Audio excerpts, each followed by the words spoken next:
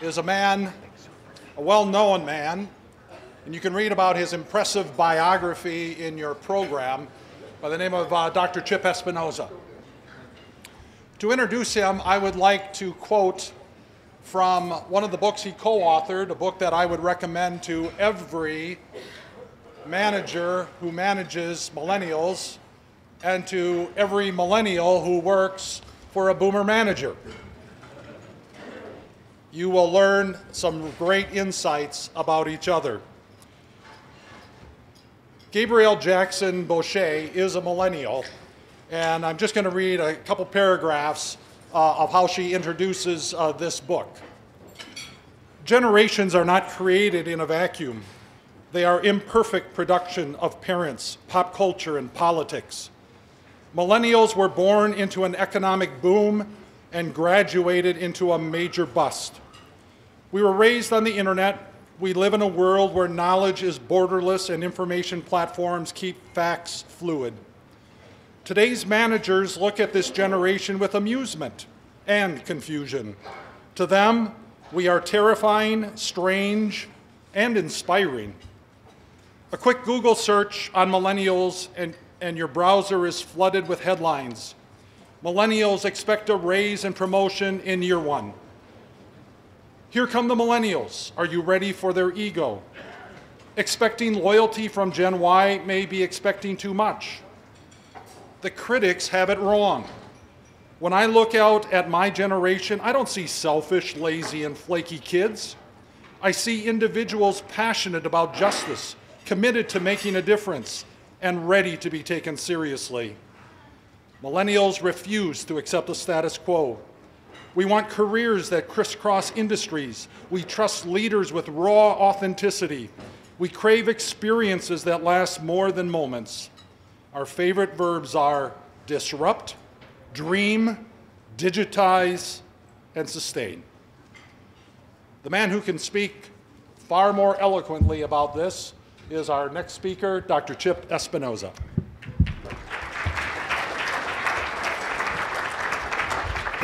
Thank you, Bruce. Appreciate that introduction. And it's such a pleasure to be with you here today.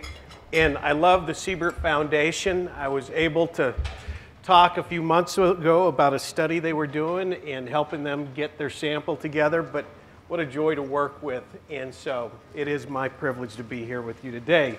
People ask me, how did you get interested in generational diversity? And the answer is, I'm a university professor. I noticed a difference between my students in the 1990s and the 2000s. In the 1990s, when I handed out a syllabus on that first day of class, they grabbed it, threw it in their backpack, never looked at it again. In the 2000s, they would get that syllabus, they'd get a red pin out, they'd get their attorney on speed dial, and they go line by line through that syllabus and say, this 10 to 12 page assignment is 10 pages a C and 12 pages an A? Or how many classes can I miss and still get an A? Now, I had some colleagues that were a little off put by their behavior, but I saw them as coming engagement ready, wanting to participate. And they also came with this notion, everything's negotiable, right? So I wondered, as I studied, those students challenged me. They said, you're the one interested in generational diversity. Why don't you go out and do research and write about it? And so I'm really, everything that I do today pretty much is at the challenge of that group of millennial students who said, you can make a difference. So I'm always going to be grateful to them. So out of my research, I wrote a book called Managing the Millennials. And that was really to help managers to better understand them, their values that they interpret as being kind of negative, but they're really positive deep down. And then I started to get asked questions like, what do young professionals need to do to change in the marketplace, to be effective? And so I did international research and wrote Millennials at Work, which shares some challenges they experience. And then I started getting asked questions at the end of my talks that said, what if you're a millennial and you manage baby boomers and you just don't get them? And so I wrote Millennials Who Manage for that. One of the most sobering questions or statements that I've heard recently, though, came from my son. He's volunteer on the worship team at Saddleback Church in Southern California. And he got invited to a meeting of all the big pastors. And I was excited for him because I thought, man, this is going to be neat to find out, man, how does that church operate? What do they talk about in their meetings? And so when he gets home, I said, Chance, what'd you think? He goes, it was really interesting, Dad. I liked it. And, great people. He said, but your generation doesn't trust my generation to reach my generation for Christ. And I stopped and I said, what do you mean by that? He says, I don't think we have all the answers, but I think we have something to say, but it just seems that nobody wants to listen. They're all talking about how they can do ministry to us and for us, but not with us. Well, this isn't new. 1 Timothy 4:12, right? What does Paul say to Timothy? He says, don't let anybody look down on you because you're young. Why did he say that? Because we look down on people that are young. He says, don't give them a reason to. This isn't new. There's a term for it. Now, I love this term. Norman Ryder, out of the University of Nebraska, sociologist, came up with this in 1965. And if I had a rock band, this is what I would name it. Demographic metabolism. Huh? And what it means is when you have an aging generation moving out of the leadership of our institutions and younger generations following, you have the potential for tension and conflict, a difference in ideas and strategies. And he said it's that tension, how it's handled, whether it becomes constructive for our organizations and institutions or it becomes destructive. So what my work is committed to is to say, how can we better understand each other as generations?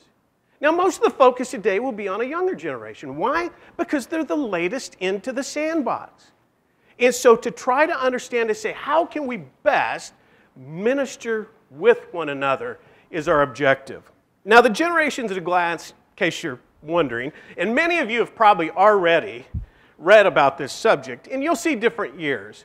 And I'm just going to give a disclaimer. Generational analysis is not an exact science, right? It's just not. It's sociology. And so you'll see different years, but normally there's sentient boundaries on the years. And so most people have millennials at 80 to 2000. I have them at 83 to 2001 because my publisher has 5 books in the genre and they all want us to be the same. So that's the science behind that, okay? So if you're here and you were born in 1982 and you want to be a millennial, okay? Don't let anybody stop you. But you can see from the builders, 26 to 45, there's a little less than 1 million of them left in the workforce in the U.S. Baby boomers, 46 to 64, now accelerating their retirement. Generation X, 65 to 1982. Millennials, 83 to 2001. And then the next generation, Gen Z, is projected to be a little over, they'll be 2002 to 2020. Probably the eldest of them are maybe freshman, sophomore in college right now. Generational theory, and one of the things that I wanted to establish and what I think differentiates part of what I do is that I think we need a theoretical framework for speaking about challenges that we have. We can't just talk about what people are like. A lot of what is being said is generalization. Just because you're a certain age doesn't mean you're all the same. It's just that the perceptions of our ages create a reality if they're acted upon, if we don't seek to understand each other. And so when we look at this generational theory, Karl Mannheim, he was a German sociologist, wrote a paper in 1923 called The Problem with Generations, and he said, generational location points to certain definite modes of behavior, feeling, and lot. So people that are of a similar age and at that time in a similar geographic area experiencing socioeconomic events, it would shape a worldview for that generation. And so that's where the thought comes from. Now, why it's so popular today, I think, versus maybe in the transition between other generations, is look at the demographics. When you see this chart up here, you can see the builders were just a little under 60 million. Yeah, the baby boomers almost 80 million.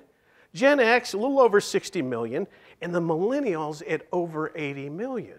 Now, in group norm theory, it's a sociological concept. It says that the large group is the dominant group. And the dominant group gets to do what?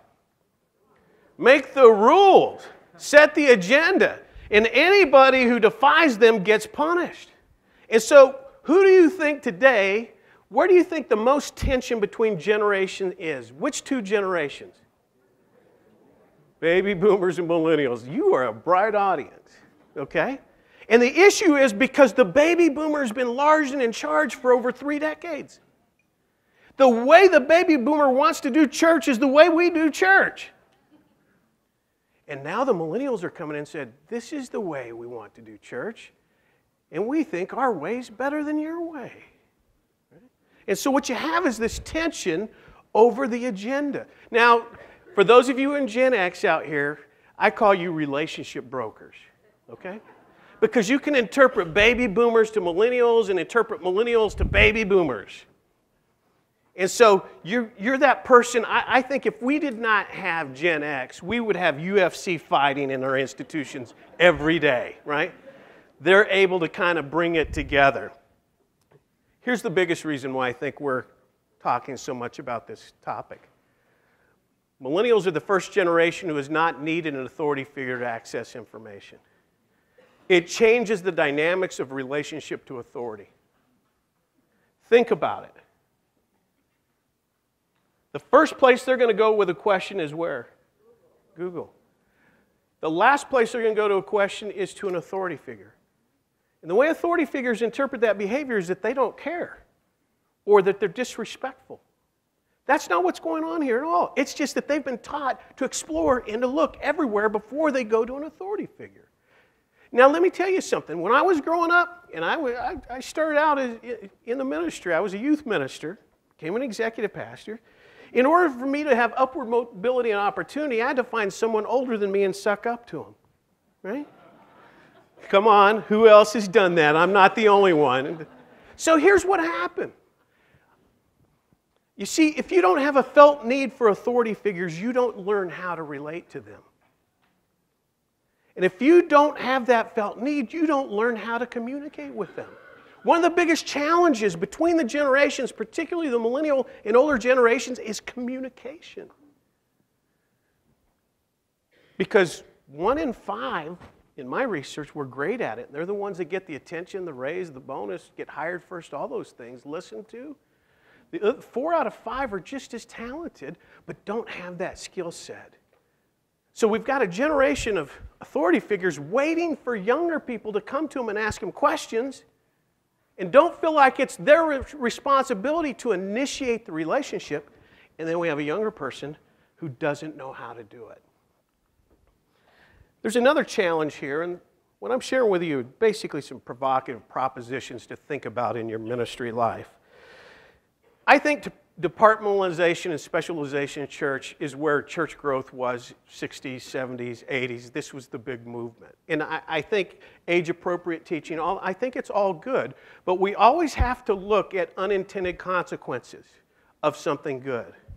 And I think one of the unintended consequences of this is, when is it that we get all of our generations worshiping together? I remember growing up going to potlucks. That's when it happened. I haven't been to a potluck in 50 years. Well, I'm not that old, but I haven't been. Yes, I am that old. But the issue is, how is it that we are intentionally getting the different generations together for worship just to build relationships in that context? Here are the challenges out of my second book that millennials face. And I want to share these with you in case you're doing mentoring, coaching, helping, or you have younger professionals that are working with you in the ministry. The number one challenge they face is lack of experience. That's what they're told all the time. You lack experience. This is why we're not going to listen to you. This is why you're not going to get the respect you need. You lack experience. This is what they say about themselves. They lack experience. Why is it that we point out the one thing they already know about themselves when we work with them? All we do is create barriers of engagement when we point out a lack of experience.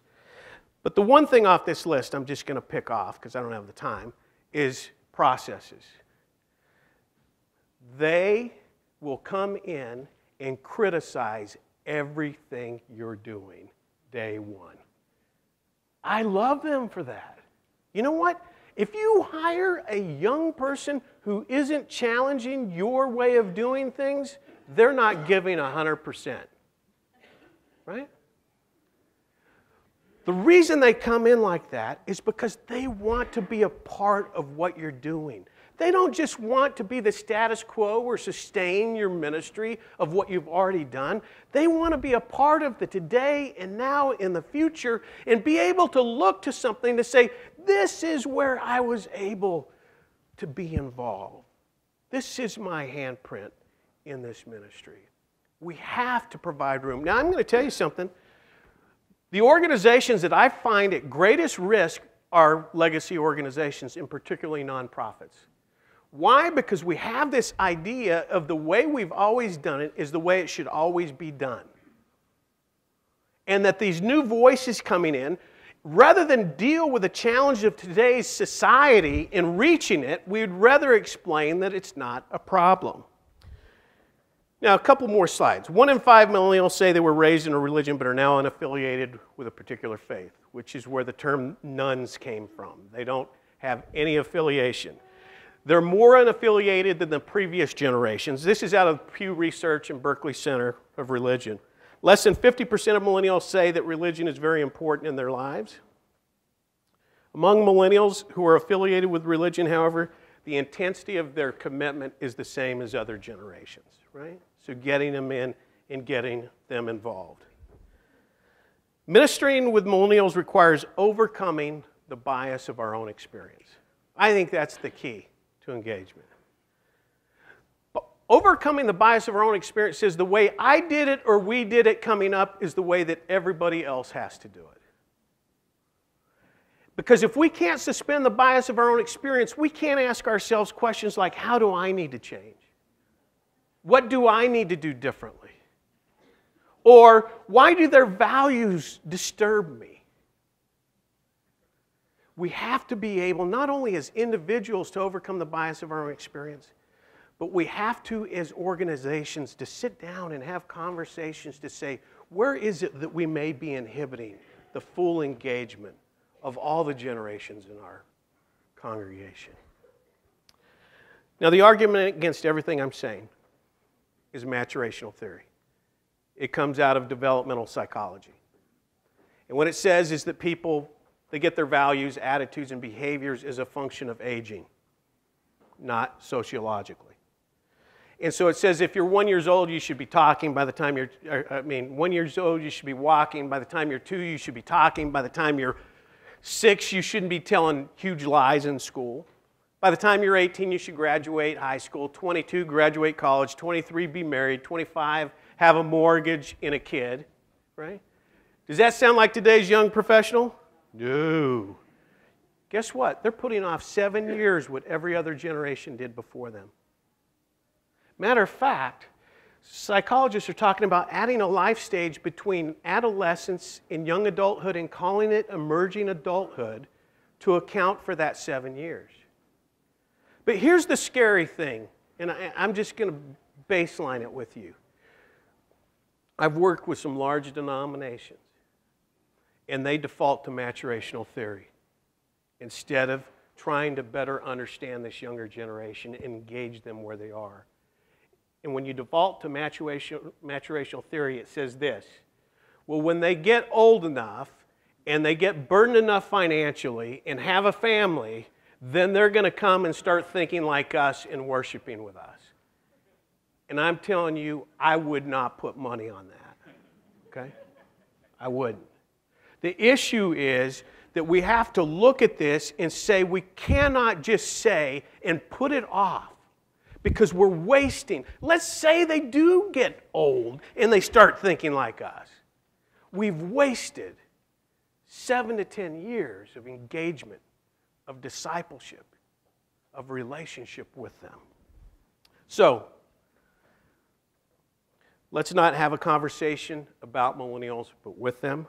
Let's not focus on just ministering to millennials, but ministering with them. And the most important thing we could ever do is build a relationship with them. Thank you very much.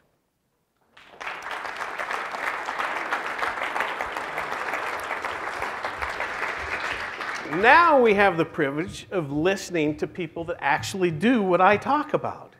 And so I would like to invite Fred, Amy, and Paul up to the platform.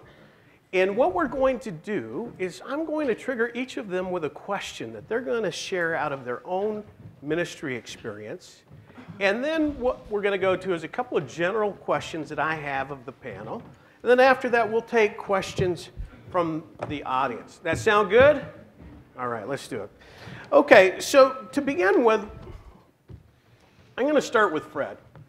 Fred, organizations often ask me the question when they call me up. They say, what's the silver bullet to keeping young professionals or attracting them? And I always say two things are the most important things. One, career development is their love language. If you don't have a plan for them, you're not going to keep them. And the other is the quality of relationship they have with their boss or manager. Do you see that in your ministry? In what ways? You want me to? Yes. Yeah, go to the platform. Or no, we have a mic here for you if you want to sit down. Whatever you want to do. I think I'll Test. I think I'm good here. Okay. I think that'll work just fine. I want to back into Chip's question because it took us a while to get to it, to figure that out. You know, if I'd been asked to be on a panel like this 3 years ago, I would have stood here and I would have told you a story of hope, of a little two-talent congregation. It would have been, because over 15 years, my wife and I were privileged to co-lead a small, hidden, spiritually complacent Lutheran congregation of 45 through some bold risk-taking to steady organic turnaround. I would have told you had we doubled in size and tripled in size. They went to 5 times the size at 2, now 3 locations, and virtually all of them through 20 and 30-somethings. Do I have the clicker? And that would have shown up on our website. I would have told you that it wasn't about numbers. It was all about making more and better disciples, about following Jesus and empowering 20 and 30-somethings and changing lives. And I would have stood here and I would have been humbled to be here as I am today. But I would have been excited and a little bit proud to be able to share a story of hope for literally thousands of congregations just like ours in the same kind of situation. That was 3 years ago. If I'd been asked to be on a panel like this 1 year ago, I would have declined. Out of frustration, out of embarrassment, out of confusion. We weren't growing any longer, we were shrinking. And it wasn't just the numbers, our generational focus on 20 and 30-somethings. It wasn't resonating like it had just 3 or 4 years before, not with outsiders, not even with our own 20 and 30-somethings. And that was going on, but it was like there was even a deeper question I couldn't shake. Were we really, as this one, were we really helping people grow as disciples? Were they growing in faith? Were they growing in Christ-likeness? Were they growing more loving? Or were we just busy? And if we're not doing that, what are we really doing? Maybe you ask yourself that question sometimes. Couldn't shake it. And as leaders, we felt we shouldn't shake it. So long story short, we came across something called the Reveal Survey, where people report on their spiritual life and the church's role in it. Several thousand churches have done it. Over 500,000 people have participated in it. It's not perfect, but it's really good. And it revealed something to us, crucial, some important truths to us about ourselves. In a nutshell, this research has given us a kind of helpful framework and language to describe spiritual growth and a spiritual growth continuum for each of us personally. This is for folks that are kind of in our churches, and we use some kind of language. This comes out of the Reveal Survey. People who would be explorers would say things like, I believe in God. I'm not sure about the Jesus thing. I'm working on what it means to know. My faith isn't a significant part of my life, but I'm open. I'm exploring. Somewhere along the way, some can find themselves at growing in Christ. I believe in Jesus. I'm working on what it means to get to know him. I'm committed to learning more. For some of us can find at a certain point in our life, we're able to say, it's different now. close to Christ. I feel close to Christ. I depend on him daily for guidance. Well, not daily, but it's different. And then some can find that they're at a stage to say, to Christ-centered, my relationship with Jesus is the most important relationship in my life. It shapes and guides everything. Well, not everything, because sin has shot through this whole thing. But you see, and sometimes we're wildly all over the spectrum, but there's something about maturation and growth. It gave us language. It gave us a kind of a way to quickly say, where am I? I'm kind of in between these two places.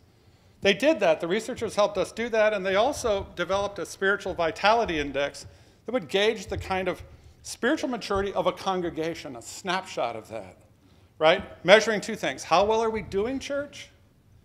And how good is the spiritual vitality of the people in our church? If you want to know how we rated ourselves, how we came out, circle complacent. Of all these kind of archetypes of a church can be vibrant or self-motivated or energized or extroverted. Before the results came in, I was saying, please, please let us at least be average. Complacent, meaning where people are relatively comfortable with the way church operates, but not many of us, not enough of us are growing spiritually. Meaning, in 17 years, my wife Carol and I had managed to take a small, spiritually complacent Lutheran church and make it 5 times bigger. Still a spiritually complacent church, and that felt horrible. And so for me, it was a kind of double reaction of, oh no. Well, I said something else, but we tried so hard to be intentional about that, but then, okay, game on, let's do something about this. What do we do? And what's really going on?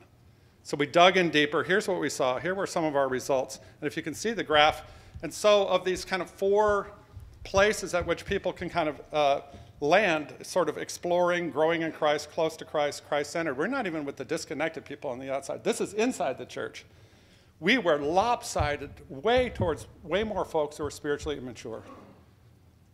Meaning what? Meaning our folks are stuck, or they're stalled, or they're hung up somehow in the earlier end of spiritual growth. And we tried to visualize what's really going on. What are we doing that's helping create this situation? I think it's easier if you can kind of visualize it for yourself. We call it the discipleship funnel. I want to walk you through a couple of quick slides because I think it's core for us to say, ooh, this is what's been going on for a long time. So I want to show you this first thing. These are the people that are disconnected. A lot of the nuns are looking at church and they don't know what it is. You know, there's the big wide end of the funnel. I'm not sure what I'm getting myself into. I can't see the help I need here. I don't know how to connect. I'm not going to connect. That's the experience of many people that are disconnected. They can't see the personal help that's waiting there for them. But for the people who do come through our doors, I'm talking about our church. Maybe it describes yours. It's like this. Okay, I'll check it out. They come in through the wide end of the funnel, the Sunday morning large group worship experience, and this experience in people's minds gets equated with church or with the spiritual growth or with a Christian life, right? That's it. And the newcomer comes in or our insiders come in and they experience that and they say, okay, I'm good, I'll be back when I want more. Or later might be 6 weeks later, might be 3 weeks later, might be 6 months later. Or you know what, this isn't really feeding me, I'm out.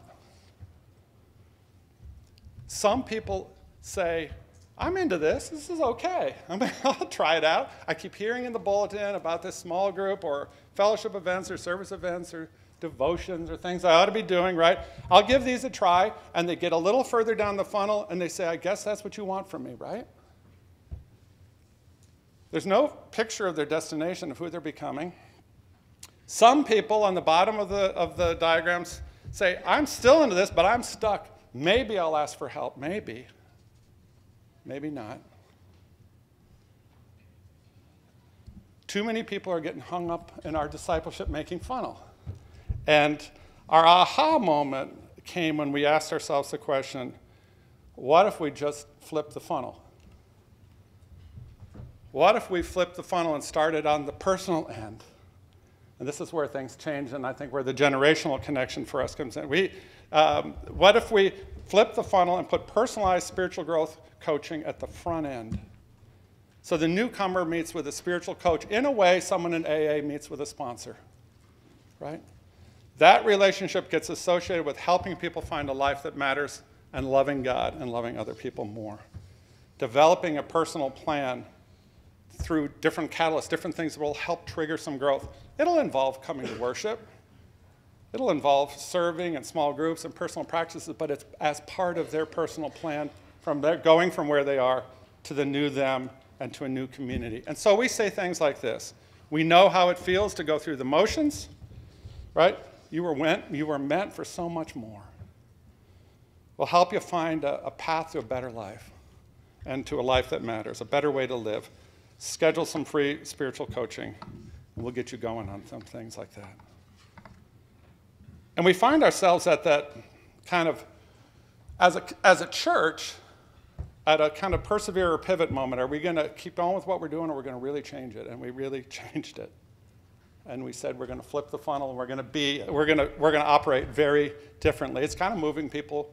We want to move people from 3 to 8. So many of our folks, and address our congregation's spiritual complacency head on. So how does it work?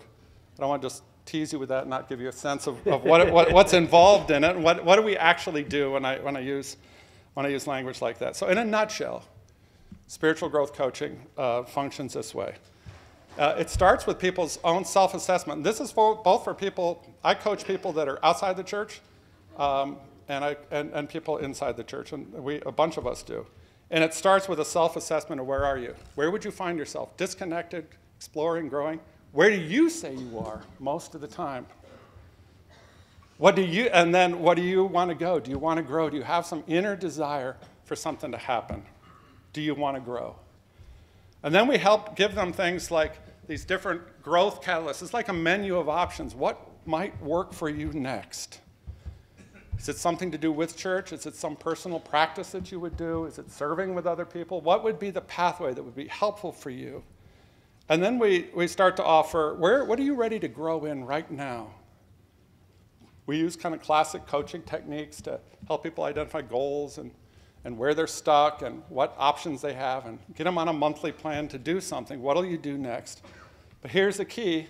There's an ongoing personal coaching relationship, because everybody that we've coached gets stuck. And you come back and say, I didn't really do much this last month, but okay, we're meeting, let's get going again. The challenge, the accountability, the cadence of accountability, the person that's there for you. We meet anywhere from monthly to quarterly for about an hour, depends on the person. In case you're wondering, and as far as the congregation, we started in March. A little over 40% of the congregation is engaged in doing it. Some outsiders have, more starting every week. I'm guessing another 20 or 30% will come on board in the next 6 months. Some clearly are not interested, right? I'm okay where that's the kind of complacency where I'm kind of doing it myself. Some understandably are wary. I don't know what this is. I don't know what I'm getting myself into. But I'll tell you what's changing that in terms of congregational culture. They're hearing from other people saying, I met with my coach, it's going well, things are happening, right? That testimony thing, it's huge. Bottom line, we're doing it and people really love it. Why? Because it works. People are working through their usual place of stuckness. Virtually everybody I know is stuck somehow. And they're getting past them. They're seeing change. They get excited about it. They get momentum. Long desired behaviors are changing. Bible reading, prayer life, taking on challenges, all those kinds of things, and God's honoring that desire.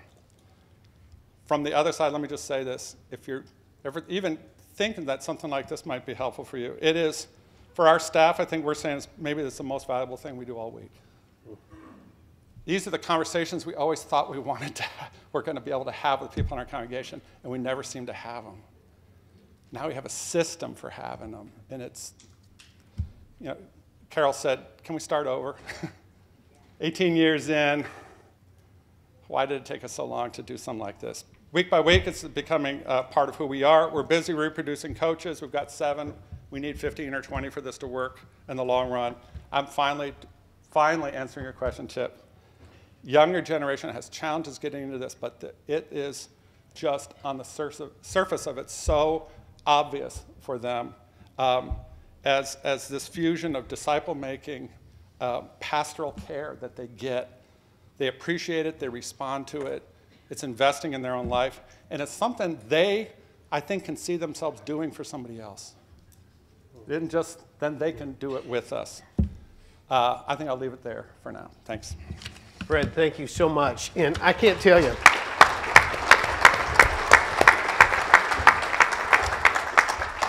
when we spoke in preparation for the panel, just like all of us did, but when he said that to me, I thought, man alive, what a phenomenal idea, because I think it so much resonates with them. Anyway, so our next speaker is going to be, Amy is an InterVarsity ministry director, important person. I know that much.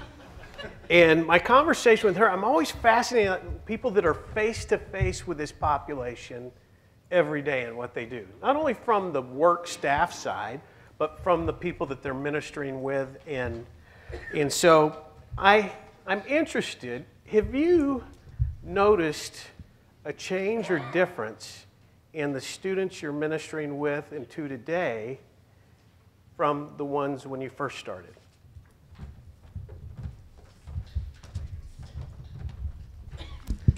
This is where I say no, right? No, I don't think that's what I'm going to say, because actually that's not true. Though I like your business card idea. I think I'm going to say InterVarsity important person. So I've been on the college campus. The college campus is my mission field. That's my congregation, and I've been on staff with InterVarsity for the past 15 years. Kind of first got introduced to the interdenominational ministry as a college student myself. But yeah, I have been working professionally with them for the last 15 years.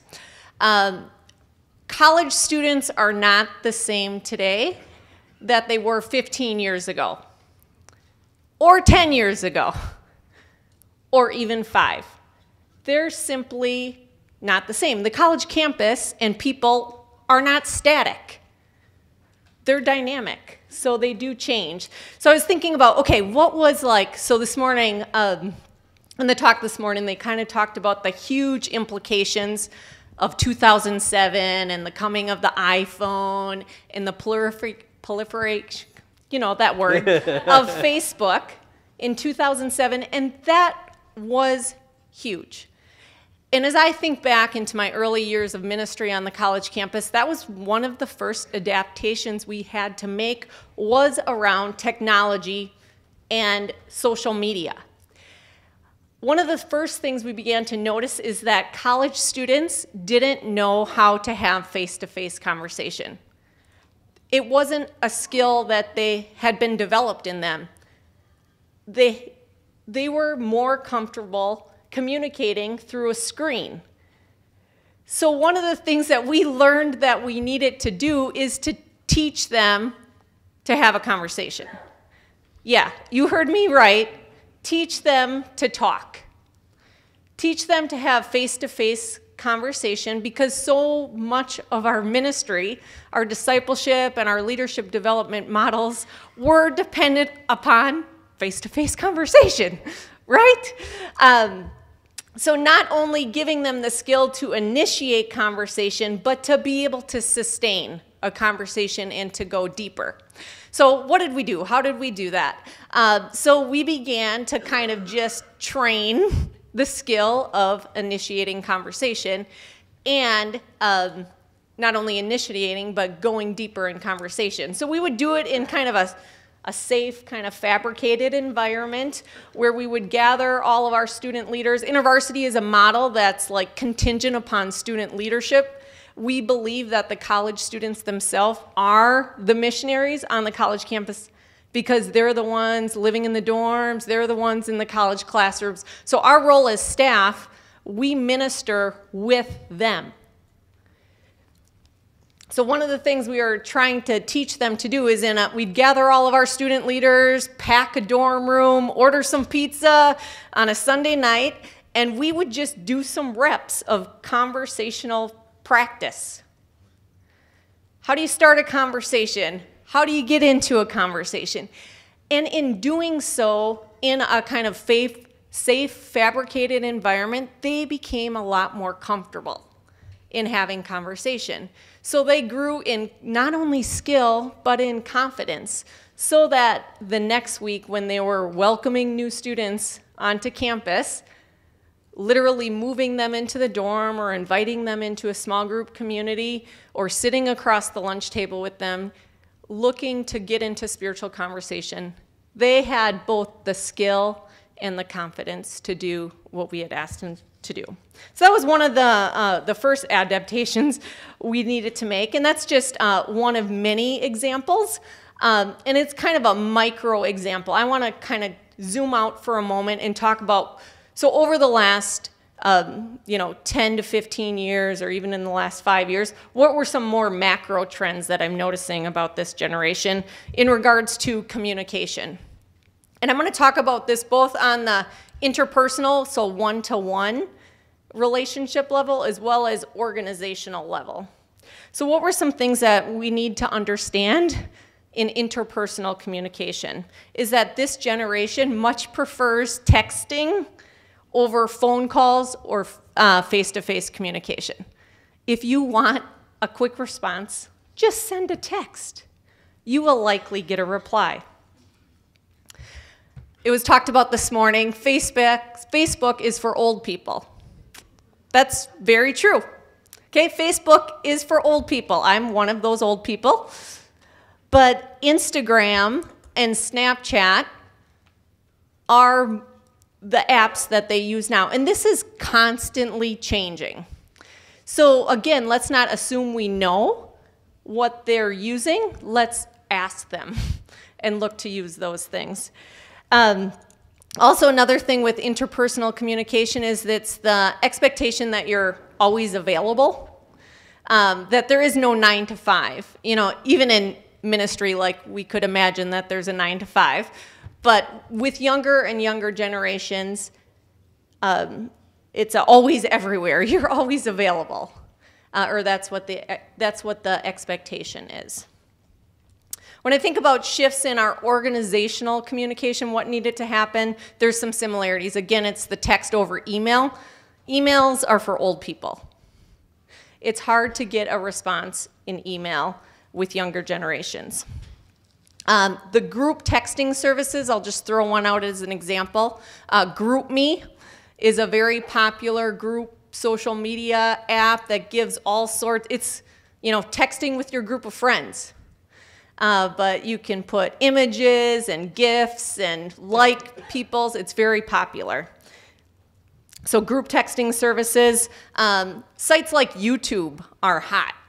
I mean, I even know this with my 9-year-old daughter. YouTube.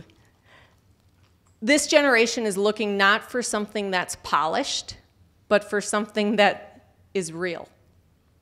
It's something that's real, something that's entrepreneurial over something that's expert. And one more organizational communication trend is the visual over written communication. That was talked about this morning. That is so important in communicating to this generation. So those are some of the things that we're learning and have had to adapt. And there's more adaptations on the horizon. One of the things that we're scratching our heads on right now on the college campus is how to, is this okay to go here now? Yeah. Okay, how to, students just aren't showing up to our big events anymore. Our camps and conferences that kind of have traditionally been our major vehicles for discipleship and leadership development, we're really struggling to get students to come to those big events. And once we get them there once, they want to come. But it's that initial ask. And I think there's all sorts of reasons, some of it being financial, some of it being social, anxiety about being away, some of it's their concern for safety, but we're really struggling to recruit to our big events. We're a month away from a big fall conference. This Friday is a big deadline, and we're not getting the numbers that we've seen in the past. We're getting them with our upperclassmen students, but not our freshmen and sophomores. So that's something we know that we need to adapt. How we're going to do it, I'm not quite sure. But I know to stay relevant in this next generation, we need to figure that out. Thank you, Amy.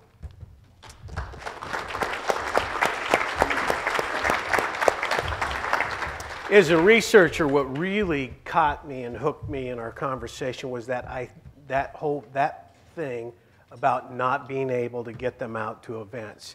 Because most everything that we've done historically in our organizations is event-based. And if you can't get them to those things, how are you going to engage them? I bought my daughter concert tickets to Ed Sheeran. I think that's his name, right? Ed Sheeran, okay. I always say Sheeran, and she rebukes me. But anyway, so I said, okay, here's the thing. You can pick any seat out between here and here to go to this concert. And she's picking a cheaper seat.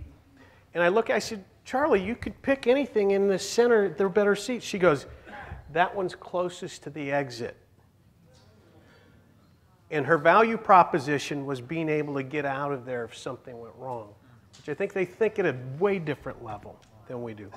So Paul, what I love in my conversation with Paul is there's something that I always say when I'm working in organizations, no matter what they are, whether they're a corporation or nonprofit, is that if millennials do not see diversity in an organization, they think something is really wrong with it.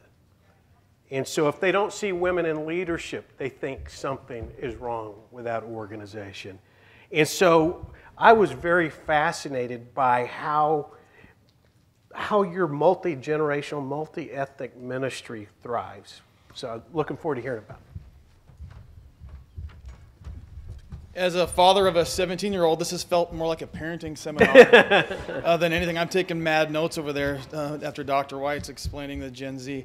I happen to pastor a church in metropolitan Milwaukee that we have kind of, I would say, fallen backwards into being a multi-ethnic and a multi-generational church. It wasn't like we had a 7-step plan for how to create a multi-ethnic church. It's something I think God builds, and so that's what happened. And it's interesting, my 17-year-old daughter has been raised in that church, and we were recently on a college visit, and we're walking around the campus of this university she was considering, and afterwards we're kind of assessing what her thoughts were. She's like, I don't like it. I'm like, why? She's like, it's just all white people. I'm not interested in being in a college with a bunch of white kids, Dad. I don't want that. I didn't realize that had become just a steep core value of hers based on the environment in which she was raised. And so our story at Epicos is interesting. So this was a church that began about 15 years ago exclusively to college students on the east side of Milwaukee. I was not a part of those early days. In fact, I was born and raised in a town of 250 people in western Montana. There was 14 kids in my graduating class, all white, highly homogeneous, monochromatic upbringing life. I'd never lived in a town big enough to have a Walmart my entire life. I was pastoring in northern Wisconsin when I got a phone call from a church in Milwaukee saying, hey, we just bought an old movie theater. We think you might be the right guy to come down and plant a church. And I'm like, Milwaukee isn't like Harlem or Compton. Isn't that like all the same thing? Like I didn't know. I was like, so, and I remember driving down, Milwaukee was like this big, it was like Gotham. I didn't know any better. And I remember, I came down and I'm like, Lord, there's no way. Like at the time I got contacted, I was wanting to buy 20 acres and build a house in the middle so I didn't have to talk to anybody. And then I get this call to come down to Milwaukee. It's interesting how the Lord kind of just changes your heart. But we come down and I was wrestling, like, God, is this what you want? My wife and I were praying about it. In ministry that I had done previously, like I was super jacked up and excited about cross-cultural ministry, but that always meant getting on a plane and flying to Algeria or Venezuela or Tijuana or going to an Indian reservation in northern Minnesota. I remember praying about, God, do you want me to be here or not? And I'm sitting in a lawn chair on 62nd, 63rd and National Avenue in Wisconsin, in West Dallas. And I'm just, like, I'm sitting in front of the building that's now our location. And I'm just thinking, like, Lord, is this what you want? And as I'm looking at the faces of the people driving by in the cars, I saw more non-white faces than I saw white faces. And I remember thinking for the very first time in my life, God has gathered the nations in the city. And you don't have to get on a plane and fly across a national border to do cross-cultural ministry. You just got to walk across the street. And there's every tribe, tongue, language, and people group right here in this neighborhood. And it was like compelling. I'd never thought of that in my life. And so we I didn't know. I still don't know what I'm doing, but I really didn't know what I was doing back then. And we just, got a launch team of a bunch of college kids from the east side of Milwaukee that said, yeah, we'll be on your launch team in West Dallas. So we got about 45 or 50 millennials, and we launched our first service ever on June 10th, 2012, and the neighborhood showed up. People that looked like the people in those cars showed up, and I realized I had zero skill set, zero knowledge, zero understanding of how to shepherd a multi-ethnic, multi-generational congregation. I didn't have a clue. And so what we did was I just kind of went and shoulder tapped about 10 or 12 people that an African-American couple, a couple interracial marriages, a family that were among immigrants, some Hispanic couples. And we started meeting every month, and we were like just trying to I was just saying, I'm ignorant. I need to understand this whole thing and how to minister and shepherd a multi-ethnic congregation. And what I found was in the process, like the people that were most passionate about fostering multi-ethnicity were these college students, these millennials that were on my launch team. And for them, like as I got to know them, I began to realize that they had some unique convictions that guided them that kind of became our convictions. And I wrote them down because this is not based on research. This is just based on my experience of what I saw was the core conviction of the younger generation that I was trying to shepherd and how that manifested and grew into what Epikos has become. And I'm going to give you the three convictions, and then I'm going to try to unpack them a little bit. The first one is justice. There's a deep, deep, deep concern, like a white-hot passion among millennials for justice. And they'll sniff out if you're fake about it very, very quickly. Honesty. I think, and I cut my teeth in ministry kind of in a seeker-driven model early on, and I think when I began to talk to this younger generation, like they just wanted honesty. They didn't want a slick presentation. They didn't want like a really polished thing. They wanted honesty, a spiritual honesty, biblical honesty, relational honesty. They wanted just realness. And then the last thing is I've seen that they tremendously value real community. And being connected, not superficially, but really, like relationship means everything. And so justice and honesty and community, and I've been kind of growing in that over the last 7 years, trying to figure that out. And how that's manifested in our congregation is we've continued to grow as a multi-ethnic church. We are one church in 3 locations, so we're multi-site in Milwaukee. We have a campus that's on Milwaukee's east side, mostly college kids, white-collar professionals, some empty nesters. It's a predominantly white congregation. The congregation I shepherd's in West Dallas. It's the largest of our 3 congregations. It's probably the most diverse. Just a pretty even mix between African American families, Hispanic families, white families, and then we have some young immigrant families that are a part of our congregation. Very generationally mixed as well in West Dallas. And then we have a campus we launched 2.5 years ago on Milwaukee's north side. And that's up at, it's in the old Custer High School, Barack Obama High School. And what the interesting thing is even preaching in this context, because I'll preach in West Dallas, which is one unique culture. Then I have to drive in my car to our Northside campus, and I'll preach at our Northside campus, which is a distinctive, unique culture. And then I have to drive to our Eastside campus and preach at our Eastside campus. And so the same sermon's preached in 3 locations on any given Sunday. And just the radical different way the sermon is received, the conversations that you have afterwards, it's just been so interesting. And we've been blessed with being able to build, and we talked a lot about in the panels about the value of having a representation on your staff and among your leadership. And we've been very, very intentional about that, just trying to make sure that our staff and our leadership represent the diversity that exists within the congregation. So I'm being very intentional about that. And some of the most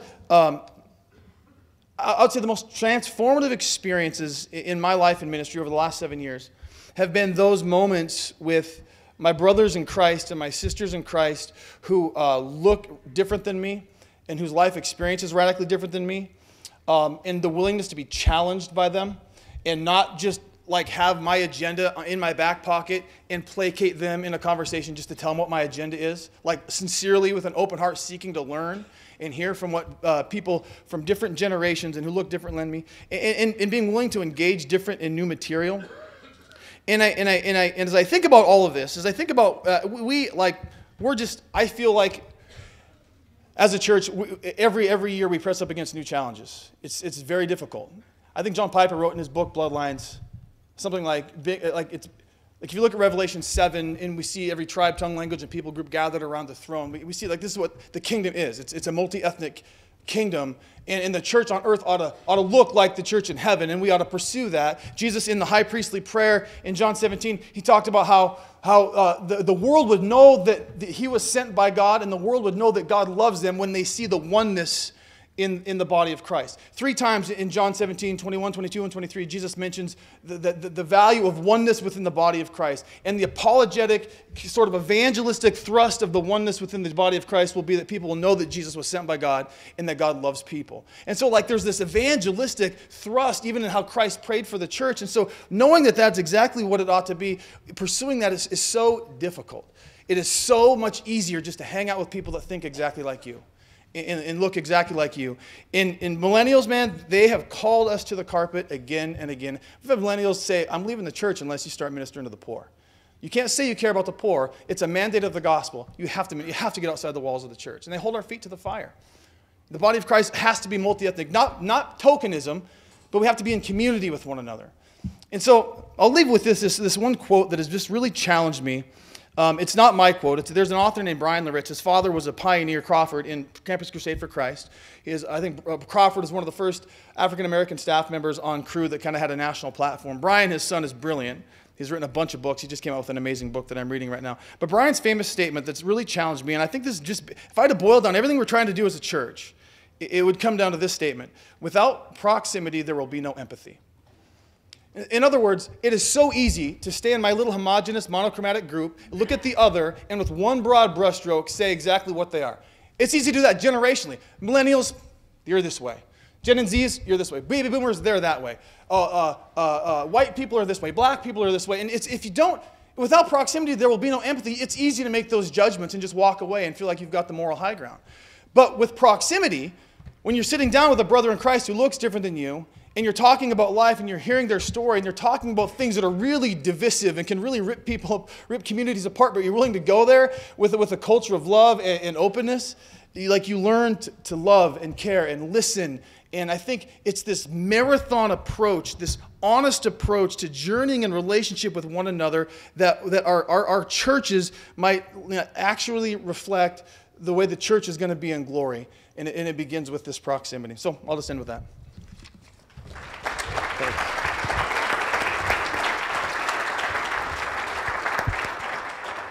Thanks, Paul. Outstanding.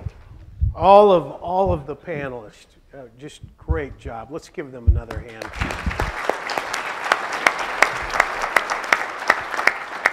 It's so fascinating to hear you talk because I remember early on in my career going to church growth conferences, and they were saying that when somebody came into your church, the first thing they wanted to identify was, is anybody else here like me? And yet look at what you're talking about today with a shift of saying, I want to be with people that aren't like me. And so great word, my friend. Well, good. We've got some questions coming in. Let's see if maybe I'll go. I'm going to ask this question that I had prepped for you before, and then we're going to go to these other questions. I'll make sure that the audience gets theirs in. But to all the panelists, I'm asking you this question. What leadership adaptations have you had to make to minister in today's environment? What leadership adaptations have you had to make to minister in today's environment?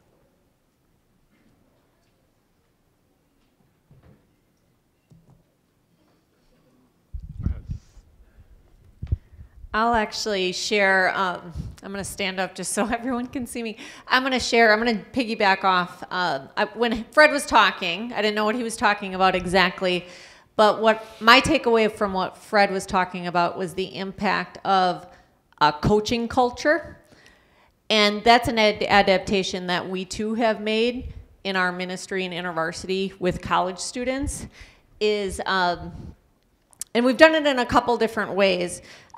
First of all, we use a coaching framework called GROW.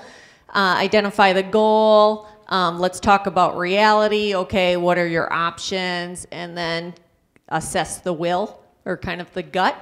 So introducing a coaching framework language-wise, as well as another adaptation that we've had to make around that coaching culture is that from my perspective, students are more hesitant to take on leadership and step up to leadership on the college campus than they were 8 years ago, 15 years ago.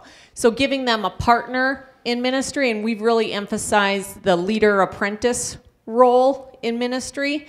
So that's part of the coaching culture that, you know, an upper class student or someone who has experience in ministry would apprentice someone to become a leader in our movement. I had to realize that stepping up to leadership was risk. It was asking them to take a leadership risk.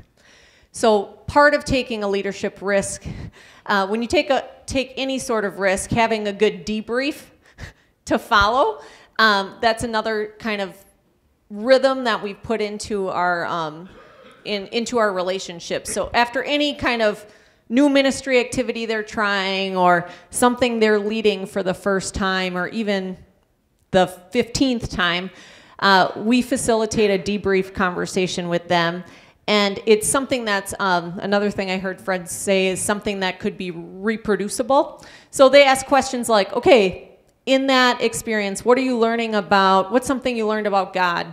What's something you're learning about yourself through that experience? What's something you're learning about Christian leadership?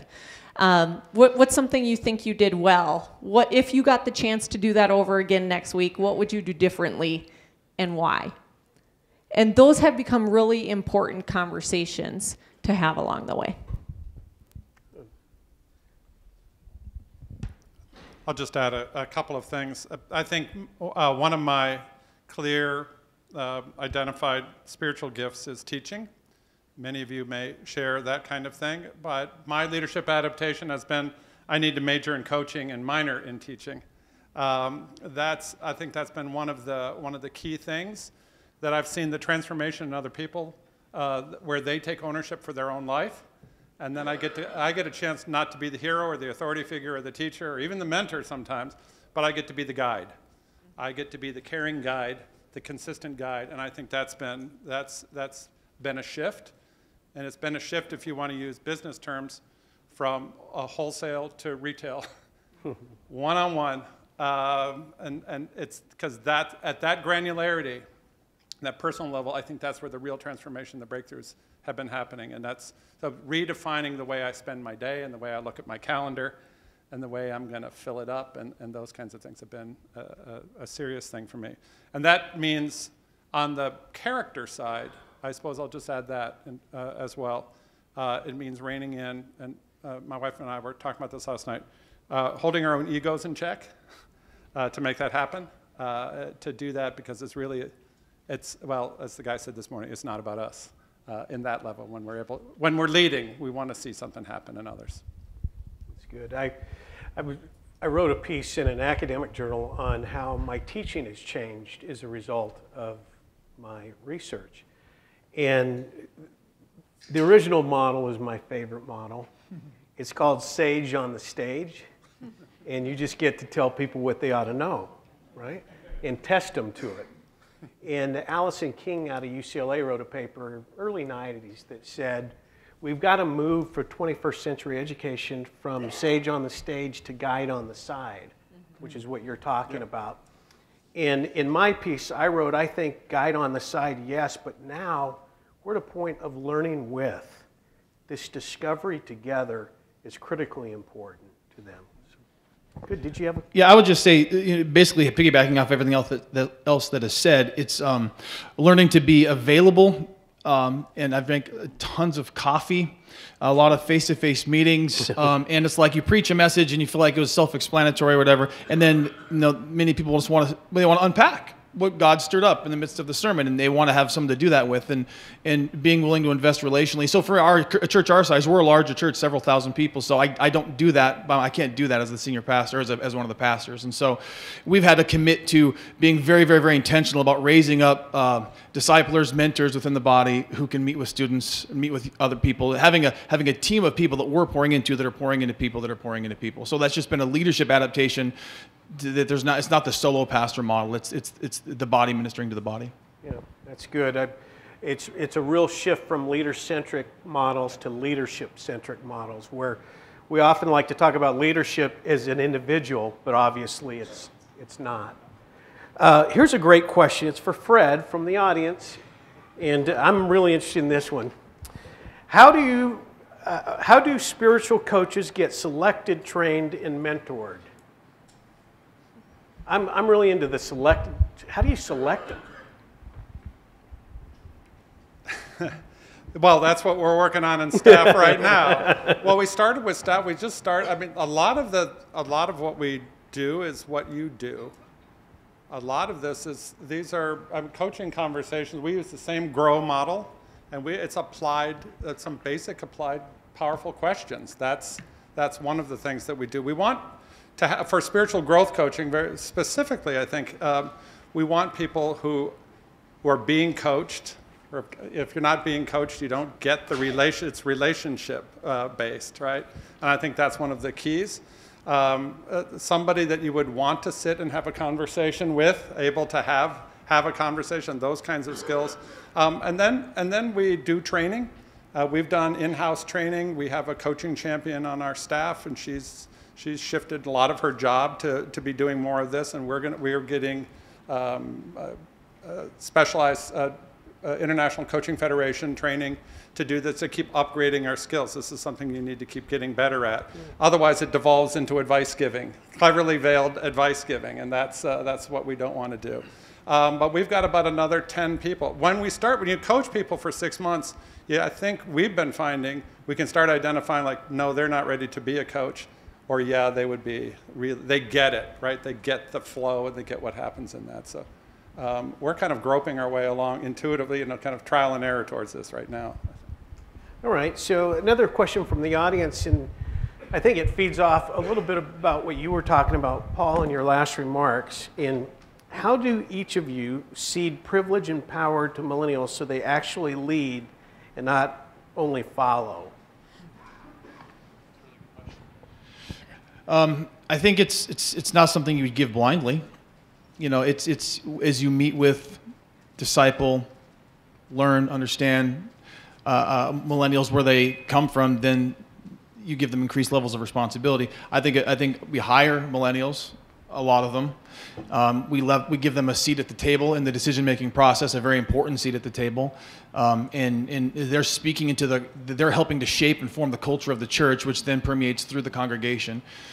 So yeah, I would say the vast majority of our organic lay leaders and probably over half of our staff would fall into the millennial. So we just give them, not blindly. You want to make sure their character's there, the doctrine's there, that they're ready for that level of leadership and power. You don't just blindly give it away. But if you're actively involved, you're knowing, you're discipling, you're shepherding, you're walking alongside, then man, you invite it and you learn from it. And it's not like you don't look down your nose. Like, I mean, I know we can make fun of millennials, but we can learn a lot from millennials. They have a lot to say, to speak into the church, and I think we need to give them a really important place at the table. I love the metaphor. You give them a seat at the table. I get approached by a lot of organizations, both faith-based and obviously professional associations, and I do a lot of professional associations like International Society for Equipment Management, Western Telecom Association, some exciting groups, let me tell you, okay?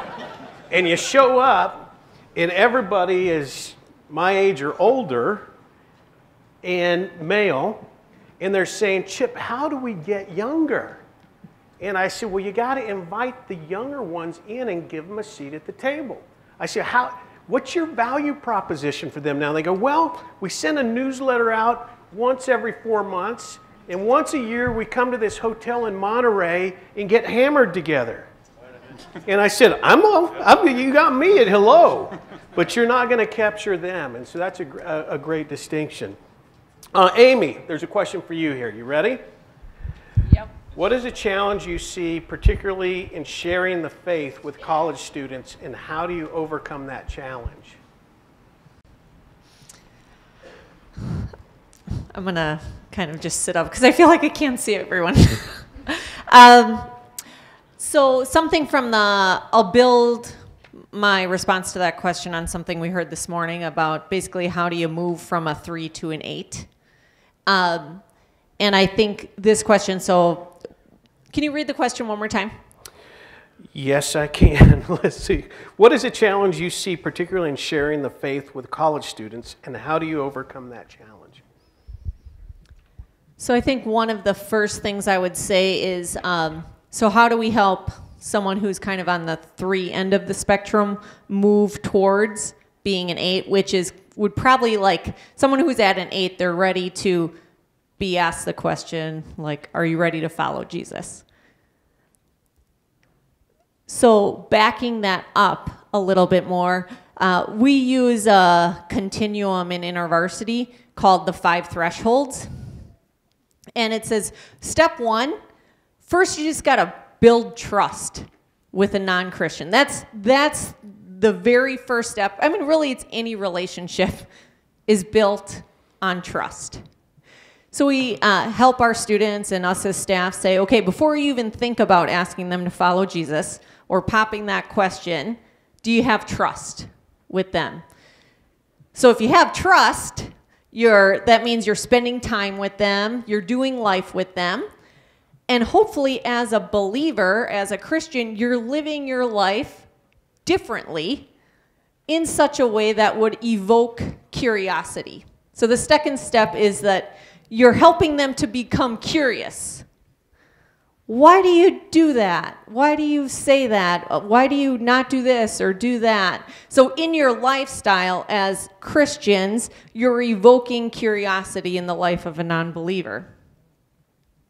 Second is that, again, through relationship, living life together, you're hopefully helping them to be open to change in their life. The reality is that we can't change anyone.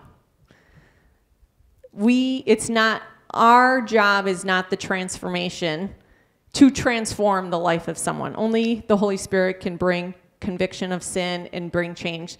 So the third step is, are they open to change in their life? So are they convicted of a sin that they need to change? So that I think is the third thing. And then the fourth thing is,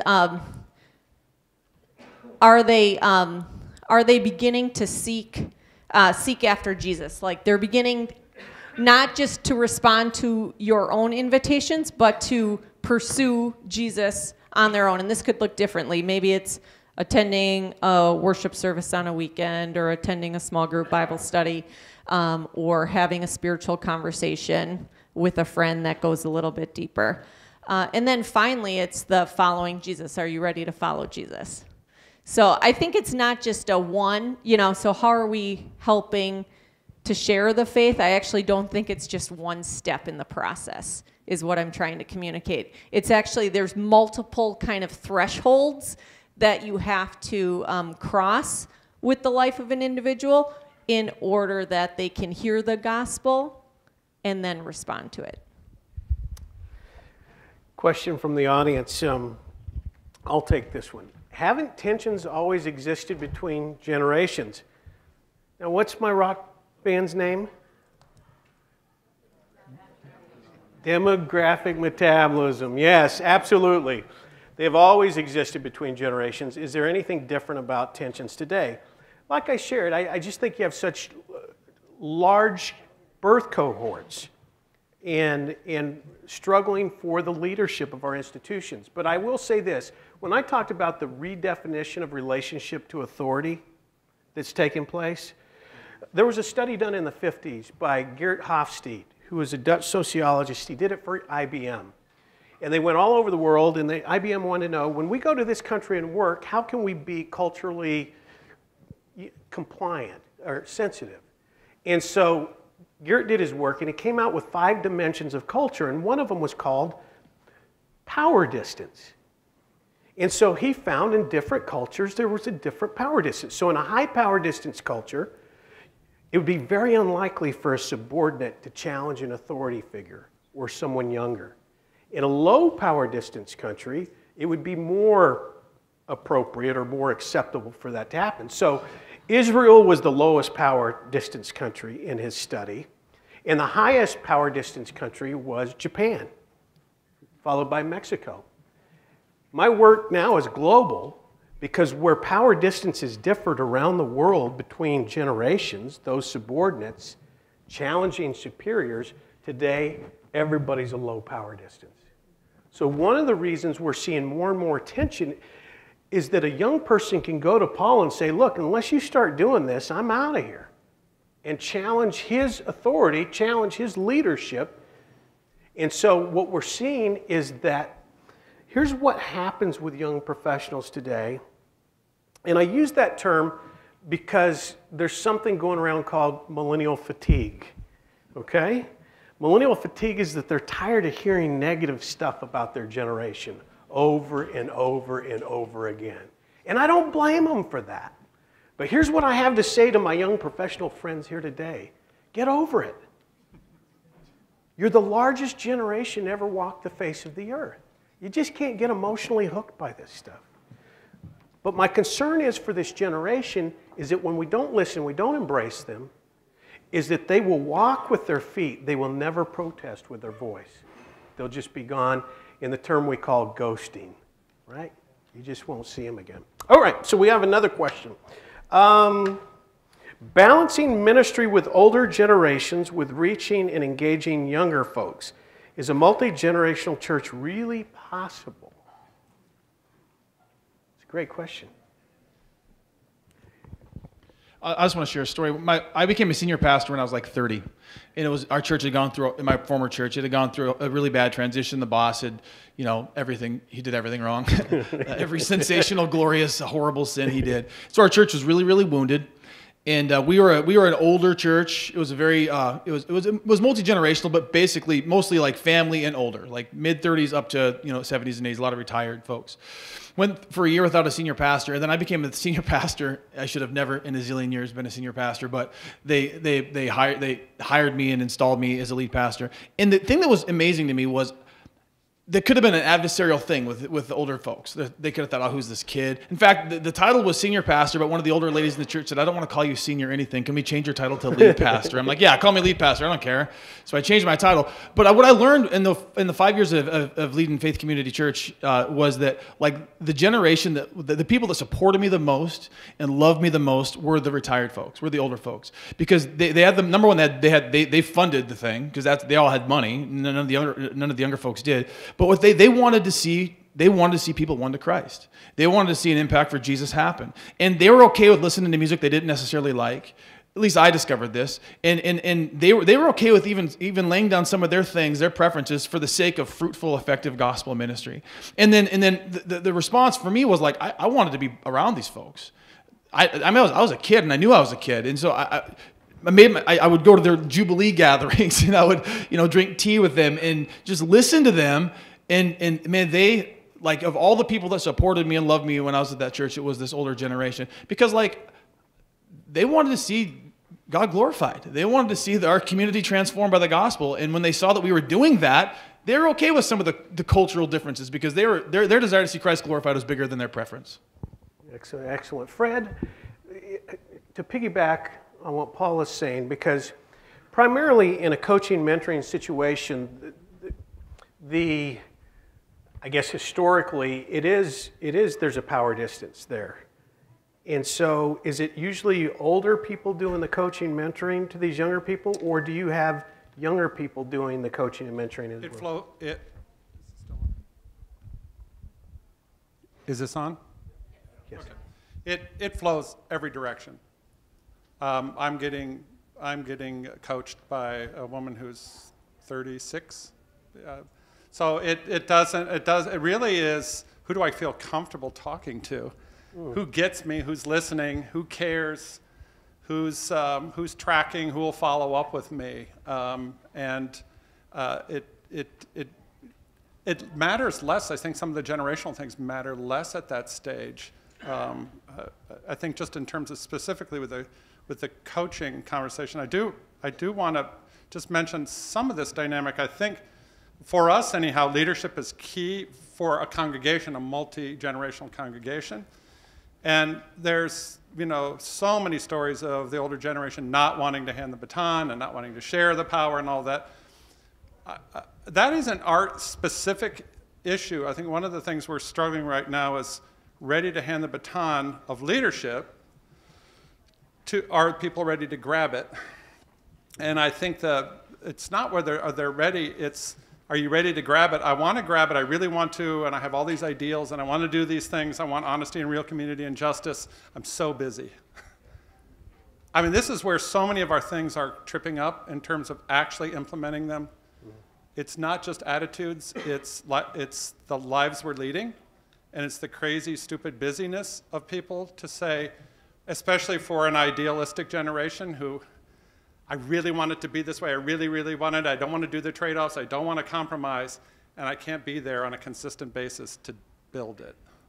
And I think this is where we're kind of getting stalled and stuck. I don't know for the rest of you, but that's one of our enduring challenges at this stage of saying, we're ready attitudinally, let's do this. And anybody going to grab the baton right now? Yeah. That's an excellent observation, absolutely. There's a great question that came from the audience, and it really is one of my major concerns. When people ask me, Chip, what would most concern you about the millennial population? And the answer to that's really pretty easy: resiliency.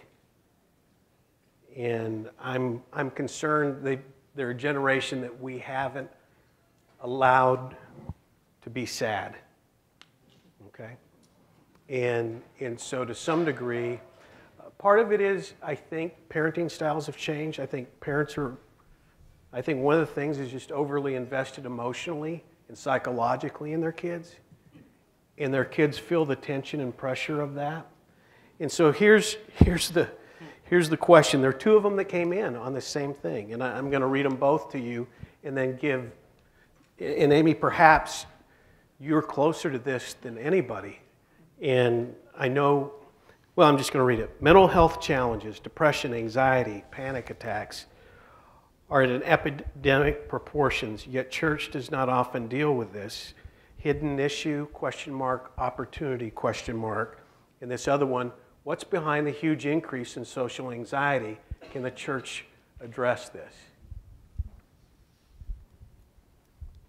Yeah, I can speak to that first. I think this is one of the things that perhaps makes me the most sad as I work with college students, is just the amount of anxiety, social anxiety that they have, and I think technology contributes to that. That was talked about this morning, the bullying on social media, the simple reality is that what people post about themselves is kind of the bright, shiny stuff, but that's what often gets compared. So people are comparing kind of their life to what is the perception of other people's lives, and that produces a lot of depression and anxiety. And I'm on a lot of college campuses all the time. I see more and more flyers on the back of bathroom stalls about counseling services, dogs on campus. What are they called? Comfort dogs, all of that. And I think those are real problems. And those are all attempts to kind of heal deeper wounds. And, I'm convinced that until they find Jesus, we're going to fall short in our efforts to minister to them. But the need is definitely there. It's interesting you had mentioned the flyers. I teach at UCLA as well in their executive program. So I'm walking through the hallway and I saw like 10 of these posters that had the tear off tabs at the bottom. Yeah. And so there were 6 posters in this one hallway, and all but 2 of the tabs had already been torn off, and this was the first week of school coming back. And so it is fascinating. Here's a generation, they know that people have a hope for them and are highly invested in them, and they don't want to disappoint. And so even our kids that have faith, that are grounded, do not want to disappoint you. And so I think that's a real challenge for us to pay attention to. And I think whoever asked that question, you're really ahead of the curve when it comes to the church. I mean, just as an American society, we struggle with this issue. And I think in the church, we've always struggled with this issue, particularly, serious mental illness. Anybody else want to take that one on? So, yeah, my wife, one day my son, Chandler, comes home, fourth grader, and he's sad. He's got these huge dimples. And his mom says, "What's the matter, Chandler?" He said, "TJ didn't invite me to his birthday party." She goes, "Oh, that's okay. I'm going to take you to Disneyland tonight." And I heard that, and I said, "Lisa, come here." Because I said, "You can't take him to Disneyland just because he's sad. Maybe he just did something stupid and he deserves not to go." And she goes, "Well, no, he would never do that." And I said, "You kidding me?" She goes, "Are you going golfing tomorrow?" And I said, "Yeah." She goes, "You want to be sad?" I go, "No, go ahead and go." So I had another question here. I'm going to go back to one of my questions in here is, what is the greatest challenge that you experience individually, each of you, in working with younger workers, younger ministers?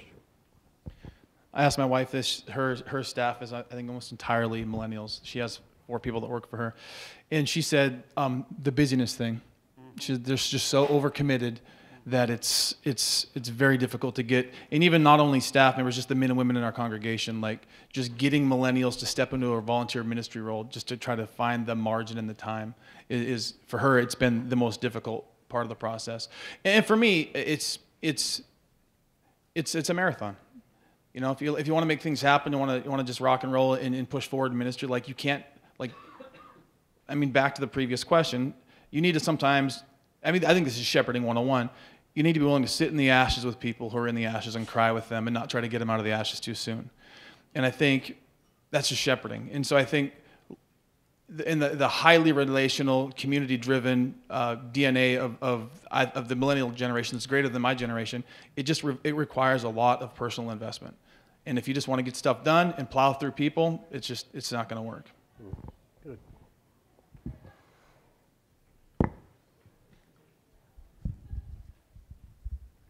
Yeah, I already mentioned the kind of clash of busyness and idealism. I think what in our smaller church setting, what we're seeing that ends up in is the big answer is we're all swimming in the waters of consumerism, and I think people, including millennials, default to consumerism. Right? I really want it to be a certain way. It's not that way. I don't have time to be here all the time to fix it and to make it that way. I'm out. Right? And that they're not happy with that trade-off. They're not happy with how that happens. Sometimes not knowing how to work through some of those conflicts to know how to talk to each other. Right? Having those conversations, which is tough. So that's a kind of a atmospheric thing, I think, that we deal with sometimes. And then on the very, just ego issues for all of us that come into play. Fragile self-esteem, no self-esteem. How does all those things kind of play out in working together and doing those things? So, which is what all of us deal with all the time. Those kinds of issues as well. So, yeah. Amy. Yeah, so the question that you gave us was, what's the greatest challenge when it comes to ministry with 20-somethings? So this has been brought up multiple times today, and I think it is that conjunction phrase, with. It's not to or for, but it's with. So it's no matter what generation any one of us is, it's learning to humble ourselves and to posture ourselves as the learner. And you mentioned the low power distance thing. So speaking in my experience as a manager, so I work on a management team, our larger leadership team for a 5-state region. There's about 20 of us on our team. And the majority of them are millennials.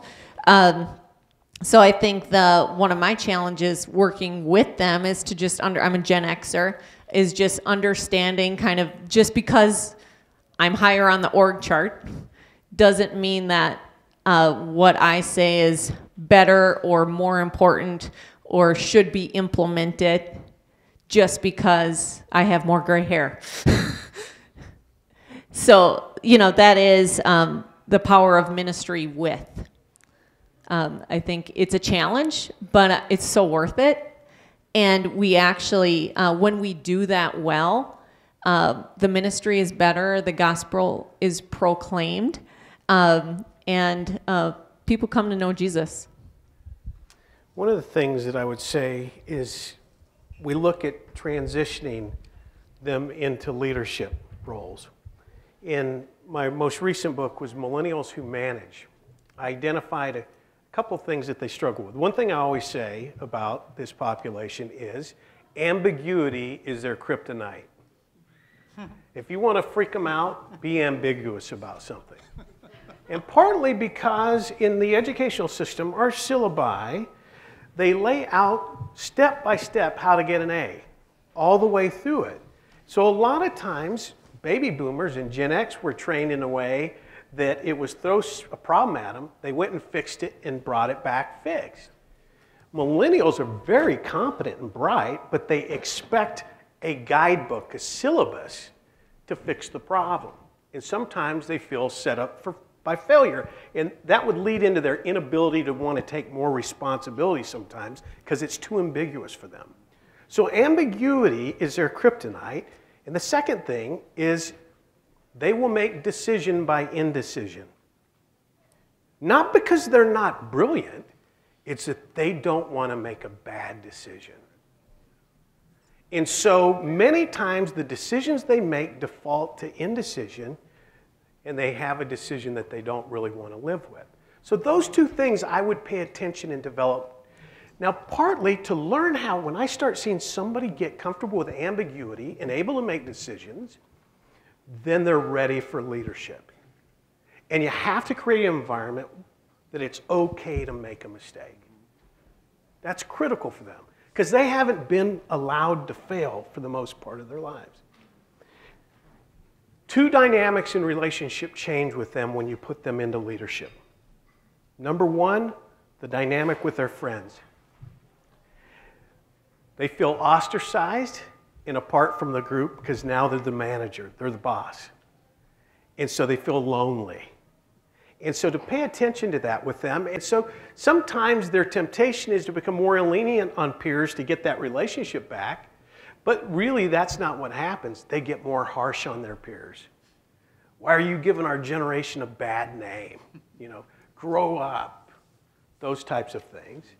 The other relationship that changes is the person that promoted them.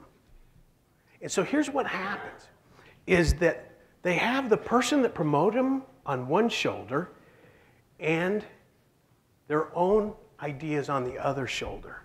And they have this inner tension. Should I do it the way the person that promoted me does it, or should I do it my way? Make it comfortable for them to do things their way and be more authentic. Thank you. I believe we're done.